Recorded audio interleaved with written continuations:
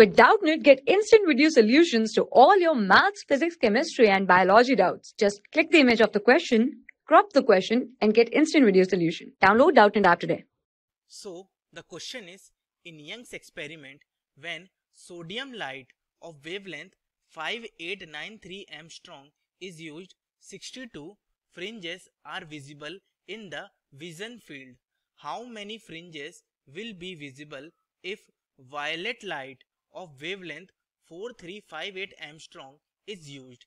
Here we have given 4 options. Option 1 is 54, option 2 is 64, option 3 is 74, and option 4 is 84. So here in question we have given, when we use sodium light of wavelength 5893 angstrom, we got 62 fringes. So here we have given lambda 1 of sodium light, means wavelength of sodium light is 5893 angstrom. So here we have got N1 fringes, we have got 62 fringes when we use sodium light. So now in question we have asked, if we use violet light of wavelength 4358 angstrom, here we can take our lambda 2 as 4358 angstrom. So then how many fringes will be formed? So here we have to find the N2, the number of fringe will form when we use violet light. So now we can write equation of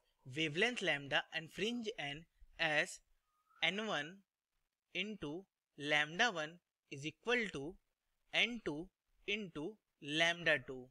So here we have to find the value of N2. So now we can write this as N2 is equal to N1 into lambda 1 upon lambda 2.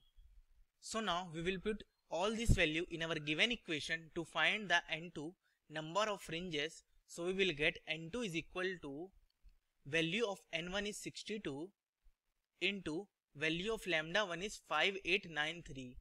So 5893 divided by angstrom, here angstrom, divided by value of lambda 2 is 4358 divided by 4358.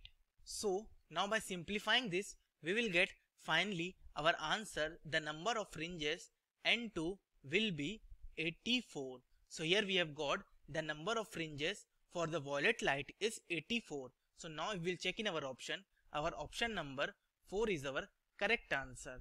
Thank you. For class 6 to 12, IIT JEE and NEET level. Trusted by more than 5 crore students. Download Doubtnut app today.